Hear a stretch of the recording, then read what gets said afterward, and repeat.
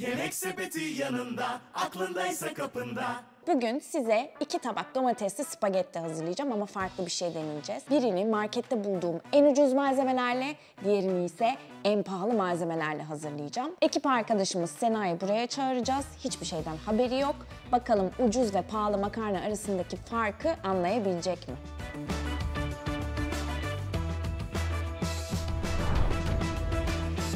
Tarife başlamadan önce sana 30 liralık indirim kuponu hediyem var. Yemeksepeti Market'te kullanabileceğin bu kuponla ilgili detayları açıklamalar kısmında bulabilirsin. Elimde 2 tane spagetti var. Biri ucuz, diğeri de çok pahalı. Bunu 99 liraya aldım arkadaşlar. Bunuysa 7 lira 25 kuruşa. Bunun yerine bundan yaklaşık bir 13 tane alabiliyorum. Umarım lezzet farkı da bu kadar büyüktür ki hani bunu almaya değer. İkisi de aynı gramajda, 500 gram. Renk olarak bayağı fark var. Yani bu biraz daha koyu bir sarı. Bunun üzerinde ise birazcık böyle unlanmış bir yapı var ve daha açık renk. Pahalı paketimiz tabii ki menşei İtalya. Bunun ise Türkiye. Özenle açıyorum paketini. Parça çıkarıyorum şöyle. Uf, çok değişik bir dokusu var bu arada. Biz eskiden 7.25'e ithal makarnayı marketten alırdık. Şimdi en ucuz bulabildiğimiz 7.25. Gerçekten ben alışamadım arkadaşlar bu fiyatlara. Çok şaşırıyorum. Bu yemekhane makarnası gibi kokuyor bu arada daha pişmeden. Şunun da kokusuna bakalım. Yani bu da öyle kokuyor gibi. Bilmiyorum benim burnum. Ama renkte ve görünüşte ciddi anlamda fark var. Dediğim gibi bu çok daha koyu ve şeffaf bir yapısı var. Bu pürüzsüz yüzeyi aslında teflon kalıptan geçtiğinden dolayı oluyor. Teflon kalıpta şöyle makarna hamur halindeyken bu bir kalıptan geçiriliyor ve o kalıp teflon malzemesinden yapılıyor. Ama bu pahalı makarnada kullanılan bronz kalıp. Bronz kalıptan geçtiği zaman pürüzsüz bir yüzey değil, aksine tırtıklı bir yüzeye sahip oluyor. Zaten böyle elinle dokunduğun zaman tırtıklı yüzeyini anlayabiliyorsun. Bu da sosu iyi tutmasına yarıyor zaten. Tabii ki bronz daha pahalı bir materyal olduğu için genelde pahalı makarnaların yüzeyleri bu şekilde oluyor. Yaz ayında olsaydık domateslerden hazırlardım, taptaze domateslerden ama maalesef şu anda elma gibi olduğu için domatesler paket halinde satılan böyle şişelenmiş domates püreleri aldım. Birinin üzerinde yaz domatesi yazıyor, birinde Polpa Extra Fine yazıyor. Hemen hemen aynı gramaja sahipler. Yalnız aradaki fark asla aynı sayılabilecek düzeyde bile değil. Bulabildiğim en ucuz püre 19.95. En pahalısı ise, hazır mısınız bunu duymaya? 171 lira. İnan... Şoka girdi herkes şu anda. Açıp bakabiliriz. Oh çok güzel kokuyor. Bu da güzel kokuyor. Domates sosunun farkına daha sonra bakarız ama renk olarak, görüntü olarak ikisi de çok benzerler. 171 lira, 19.95 lira. Diyecek bir şeyim yok. Bu 12.50 yani 300 gramı 12.50'ye geliyor çünkü bu 300 gramdı. O yüzden bundan da 300 gramına 12.50'ye geldiğini hesapladım. Bu ise 70 lira. Bunda da bayağı fark var. Tabii bu organik, el yapımı. Diğeri ise fabrika. Güzel kokuyor. Bu da anam babam salça yani gayet güzel. Arada renk farkı var bu arada. Birisi al kırmızı, diğeri koyu. Bunun 250 gramı 36 lira ama ben yarısını kullanacağım için 18.25. Bu da hemen hemen bunun yarısıyla aynı gramajda. O da 37 lira. Taze fesleğeni ancak pahalı marketlerde bulabiliyorsunuz arkadaşlar. Ya da çayır çimende bir yerde bulursanız onu kullanabilirsiniz ucuz olarak taze fesleğeni. Onun yerine o yüzden kuru fesleğen aldım. İkisini de sosun içerisinde kullanacağım için Sena bence çok fazla anlayamayacaktır o farkı. Her şeyi gösterdiğime göre bence artık pişirmeye başlayabiliriz. İkisini de aynı anda pişireceğim. Gelsin ocaklar. Geldi ocaklar. Tavaları koyuyorum. Bu tarafta ucuz malzemelerle pişireceğim, bu tarafta da pahalı malzemelerle pişireceğim. Soğan ve sarımsak kullanacağım. Bunlar kilerden. İkisinde de aynı miktarda kullanacağım ve zeytinyağı da aynı şekilde stüdyomuzdaki zeytinyağından kullanıyorum. Bu benim evde her zaman yaptığım domatesli sos tarifi. İkisine de 2'şer diş sarımsak koydum. Pahalının ocağı daha hızlı pişiriyor. Hiç ama şeyle alakası yok. Bunun hemen salçasını koymam gerekti. Salçayı koyup kavuruyorum. Öbürünün de birazcık daha vakti var. Ondan da 1 yemek kaşığı alalım. Evet, bunlar okey. Hemen baharatlarını koyuyoruz. Ucuza kuru fesleğeni koyuyorum.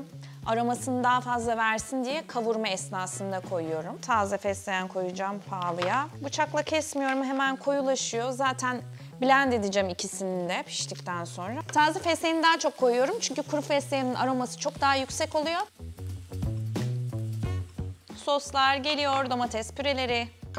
İkisini de eşit miktarda koymak istiyorum. O yüzden bekleyin. Geldim, gitmeyin. Bu neydi? Ucuz.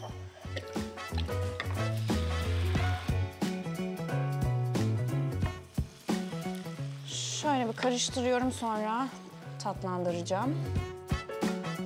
Tuzunu, karabiberini koyuyorum. Bir parça da toz şeker koyacağım. Tekrar karıştırıyoruz. Şimdi bunlar kaynayana kadar pişecekler. Sonra biraz da kısık ateşte pişireceğim. İkisi de çok güzel kokuyor bu arada. Biraz soğusun. Ne gülüyorsun oradan? Mete gülüyor bana. Neden? Pahalı olanın domates tadı gerçekten buram buram geliyor. Bunda bir tık o asitli domates tadını alabiliyorsun. Yani birazcık daha ekşilik var. Ben şimdi bunları kenara alıyorum. Makarnaları pişirmeye başlayalım. Suları kaynattım. İçerisine bol tuz koydum ikisinin de. Şimdi artık pişirebiliriz. Ucuz makarnadan şöyle bir porsiyonluk alıyorum. Bu yeterli bence. Evet, bir şov yapalım mı? Pahalıyı o kadar almışız. Uhu. Evet, ikisi de pişti. Bu 7 dakikada pişti. Şimdi hemen biraz suyunu süzeceğim. Suyundan biraz alacağım, sosuna koyacağım. Bunun da bir 1 dakikası var. Hemen bunu süzgeçten geçiriyorum. Şimdi pahalı tereyağımızdan koyuyorum. İçerisinde çok az su bıraktım yine. Ben böyle sulu sulu o kıvamı seviyorum. Öbürünü de süzüp getireyim. Evet. Ucuza da tereyağını koydum. Şu an görüntüsü ikisinin de fena değil. Ama üzerine sosu koymadan tatlarına bakacağım bir. Soslarına makarna suyunu koydum. Tereyağı da koydum bir parça. Şimdi blenderdan geçiriyorum. Şu anda hiçbir fark yok. Şimdi ben tatlarına bakmak istiyorum. O yüzden böyle minik kaselere bir tadımlık hazırlayacağım. Birbirine yapışmamış hala. Güzel. Tabii ki yağladığımız için de öyle. Bir de pahalı olandan alıyorum. Ucuz olanla başlıyorum. Yediğimiz, hani dışarıda yediğimiz, yemekhanede yediğimiz, işte iş yerinde yediğimiz makarnalar gibi. Yenilebilir, gayet güzel. Belki de o pişme derecesine uymak gerekiyor. Bazen annelerimiz çok pişiriyor ya, öyle olmuyor.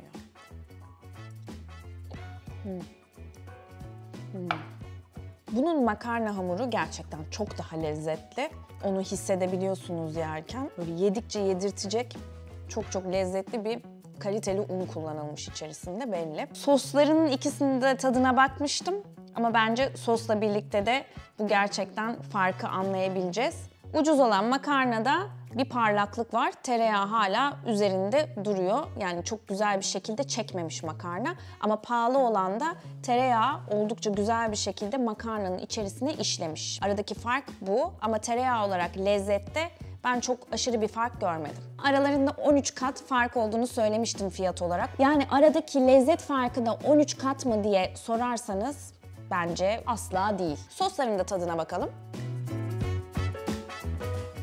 Birebir aynı tat diyemem. Görüntü olarak çok benzerler. Kesinlikle domates ve salçadan kaynaklanan bir tat farkı var. Bunun domatesi, salçası çok çok daha kaliteli olduğu için kaliteli malzeme kendini bu sosta gösteriyor. Şimdi artık daha fazla bekletmiyorum. Makarna beklemez. Sena için güzel tabaklar yapıyorum ve onu buraya çağırıyorum.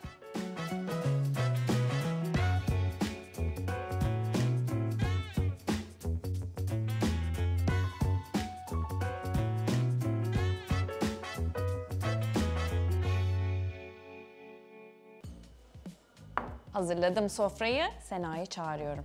Sena! Hiçbir şeyden haberi yok Sena. Hello. Değil Hiç mi? bilmiyorum. Çok heyecanlıyım. Dünden beri ne yaptılar acaba diye. Şimdi sana 2 tane çok güzel, 2 tabak domates soslu spagetti hazırladım. Bir tatlarına bak bakalım nasıllar, güzeller mi? Bir anlat bize. Görünüm olarak ikisi de çok benziyor. Sosuna bakalım. Bak. Çok kamera var. Afiyet Hangisine olsun. bakacağım? Hiç şey yapma. Onlara takma. Sen Mine'ye bak. Evet, güzel bir Nasıl bir domates tadı sos. var? Güzel değil mi? Bir de spagettisinden bakalım. Tamam, ona da bak. Güzel bir spagetti bu. Diğerine geçelim. Evet, sosu. Bu daha acı. Yani böyle daha ekşi. Bu daha tatlıydı. Allah Allah. Yani hangi sosu yersin dersen bunu tercih ederim. Güzel. Bunun makarnası daha az pişmiş. Bunda daha çok bir pişkinlik var.